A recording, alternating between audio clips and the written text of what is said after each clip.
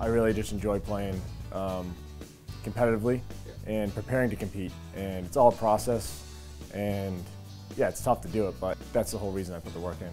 I'm just excited that I have the opportunity to compete, and I don't look at myself any differently, so I don't think anyone else should. So preparing for the year, I've talked to a bunch of guys who've won the Mid-Am before, friends that I have in the PGA, that are on the PGA Tour that have played the Masters, and you know, I've been putting a lot of work in with my coach too, and he's been great all winter. The weather's tough up here, but we found time to prepare, and I took the trips at the right times to be able to be in the warm weather and play some golf.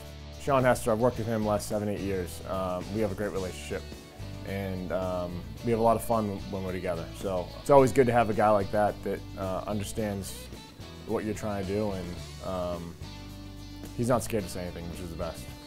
The support from Thorny Lee has been incredible, from the fire department, friends, family.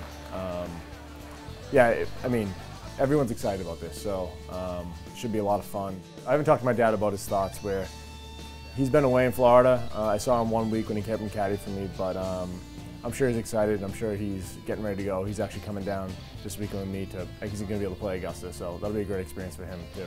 Playing Augusta the first few times, it's been great. The people there are fantastic. The course is obviously just such a special place, and you got to be very creative, and I like that aspect of the course.